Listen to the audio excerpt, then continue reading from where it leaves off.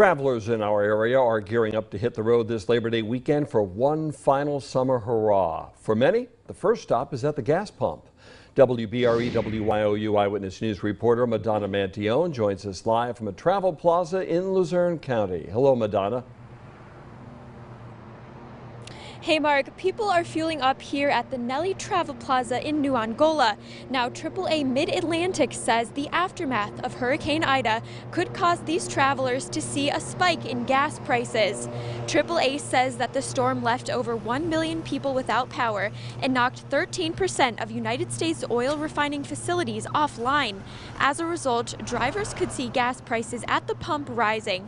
But for now, officials say the prices will depend on how much damage was done locally.